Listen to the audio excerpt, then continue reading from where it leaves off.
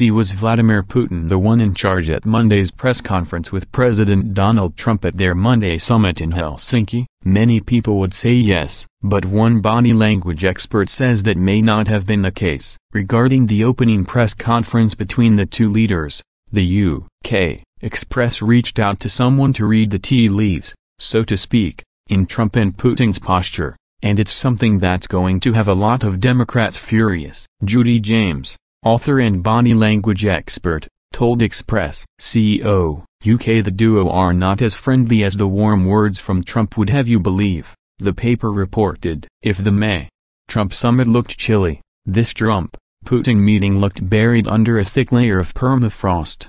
James said, both men arrived performing the kind of alpha posturing you normally see in a boxing ring, swaggering with puffed chests and in Trump's case a mouth clamp plus what was bordering on a scowl to camera as both pulled at their jackets in what is commonly a prepare-to-fight ritual.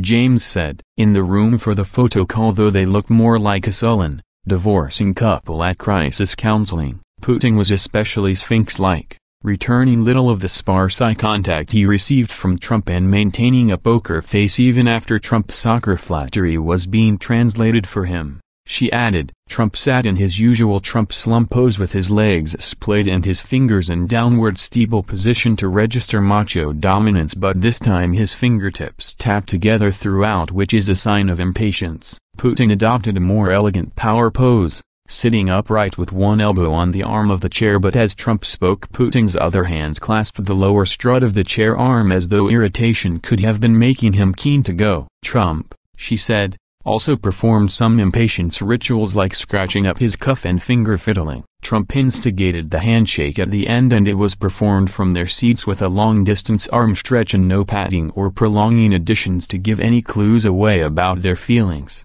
James said that both men looked annoyed. When they last met their body language was cool and slightly awkward, but in dramatic fashion Putin leaned right out of his chair to whisper and chat to Trump with a smile on his face once the cameras were finished to signal a more off-screen friendship bond. James said, this time the two men sat rigid in their seats with absolutely no eye contact or communication when the lights were turned off. This could be a ploy, it could be about pre-meeting posturing, and the men could emerge showing friendship signals suggesting they'd each fought hard before allowing themselves to bond. But, she said, if they do emerge in the same frosty style it could imply it might have been better had this meeting never happened. Of course, James' opinions on the press conference to follow weren't included. That's the one that most of the media has gone apoplectic over. However, at least when it came to the first round, it looks like it may not have been Putin who was in control, at least if you believe this expert's years of experience.